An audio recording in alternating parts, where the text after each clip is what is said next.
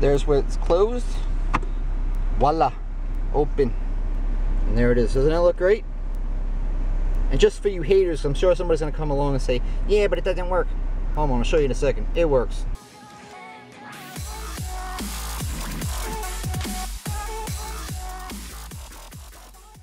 Today's video, we are going to replace this old outdated cigarette lighter with a new, more modern type of plug that we can actually use. Since I have a GPS and a smartphone like everybody else on the planet, I'm going to opt for this dual USB plug. If you're having a hard time locating one, we have them. So this here is the one that I'm going to use today. You'll notice that it has two jacks, one up on here on top, has a 1 amp, which I could use for a portable GPS system or a smartphone charger. Down below, the 2 amp, which you could use for something like a tablet or something that's going to have more power requirements. That plug would be great for that one. So you can use not one, but two. And since most cigarette lighter plugs offer a 10 amp circuit to begin with, this is excellent. So I'm going to show you how you can remove your old cigarette lighter and replace it with your new improved USB plug. I'd like to show you that with these new adapters that you're going to retrofit your cigarette lighter jack with, there's a couple different ways that you can actually install these. One, you just put it in from the front and simply sandwich it in with this little doohickey. You can squeeze it right onto the dash, which is how I'm going to install mine. Or if you want to actually keep your cigarette lighter plug for whatever reason, you can get something like this and you can install it like that and mount it up underneath the dash on the side or wherever else you have a need for it. So just a thought. You're going to need to access behind your cigarette lighter. I mean, every vehicle is different, of course, I understand. Mine just requires pulling the console cover right here out, like so. You can kind of jiggy it out. There you go. The two wires which you're going to use for your power for your cigarette lighter adapter. For this video, I'm just going to keep it real simple. So if your cigarette lighter is constant on, then it's going to be constant on. If yours is key powered, so that way when your key is turned on, this gets power, and it's off when the key is off, that's just how it's going to have to be. If you have a question of wire colors or how to modify or change it, watch one of my other videos or shoot me a message. I'll be happy to help you out if I can.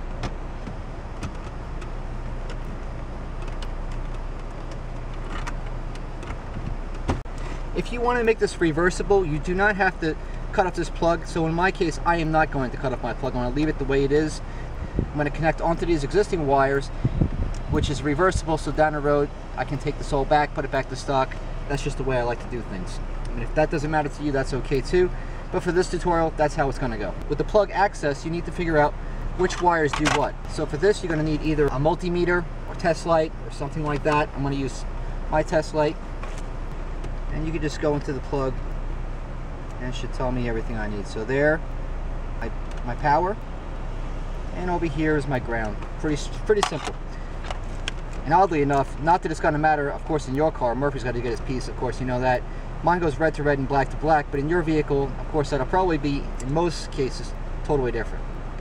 So what I'm going to do now is attach these wires onto these, mount this into this existing stock hole, put it back in, and I'm done. Okay, so wiring up this USB charger should be a breeze. Just get in there and separate your two leads for your cigarette lighter. So it looks something like that. So what I'm going to use is my T-taps. Basically what it looks like is something like this. And it's going to click onto the wire. You can see it has a spot for the male spade to go onto it, and it has another area here for the wire. So it clicks onto the wire without damaging it. Then your male slides into it like this. So you have the wire here and you have the new connection, which is why they call it a T-tap. So you take it, go onto this wire here, which is my grounds. Just take a plier. It gives you a little reassuring click to let you know that it's snugly on the wire. I'm going to do the same thing for the power lead. I've got my two males, and I've got my cigarette lighter to USB adapter. How much length you choose to use, that's up to you entirely. This one here has a fuse in line, so I'm going to make sure I leave it there. So I got a little bit, about a ½ inch or so of wire there. Slide the male connector on.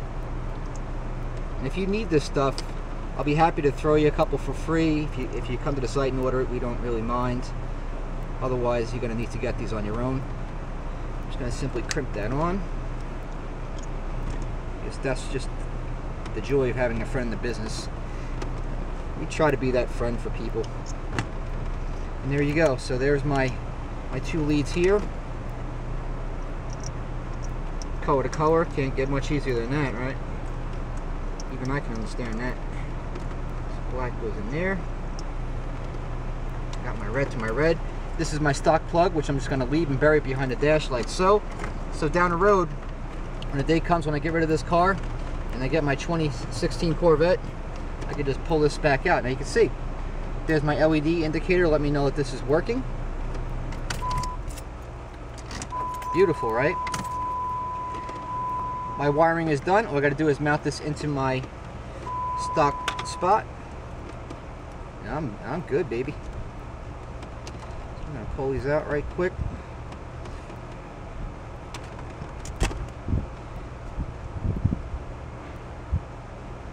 I don't need this adapter cover, so I'm just going to pull this off.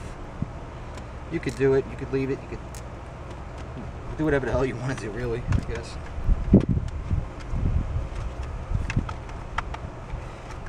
And you can see that this is not going to fit, so we're going to have to do a little work here.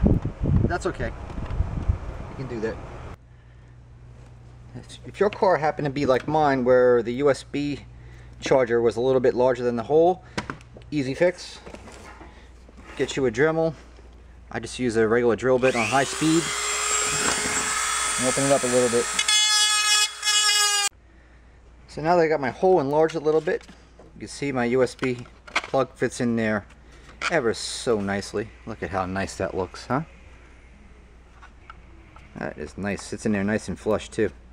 But it does have, I mean, if you want, you could do it a couple ways. You could leave it in there and you can put that back ring to fit it in there. But in my car, it'll be a little tough because I've got this little weird piece inhibiting me. So what I'm going to think about doing is take some of this here rubber butyl. I don't know if you know what this stuff is, but this stuff is an installer's dream. And what it is kind of like Play-Doh, I guess you'd call it, you know. It's nice and gooey and it sticks, and you could use this stuff to make grommets in cars, fill holes, cover drill hole stuff that squeaks, all kinds of little problems that you have in your cars. You could take it and you could just simply stretch it around like that. It's real pliable. And watch. When you slide it in there, it gives it just the right amount of snugness. You'll never have to mess with that again. Just look at that. Perfect. In the back, nice and clean. No hot glue, no burns. Don't have to bastardize all your plastic. This is, again, totally reversible. So rubber butyl, again, we sell that on the site. If you need some, if you just need a piece, whatever, reach out to me, let me know what you're looking for. Be happy to help you out. Gonna go finish installing this in the car by plugging in my device and living the good USB life. So nice. Look at that. So there's where it's closed. Voila. Open. And there it is. Doesn't that look great? And just for you haters, I'm sure somebody's going to come along and say, yeah, but it doesn't work. Hold on, I'll show you in a second. It works.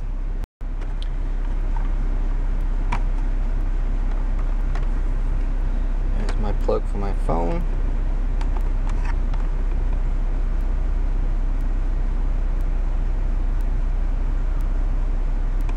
And there you have it. Charging, baby. Nice. So there you have it, installed.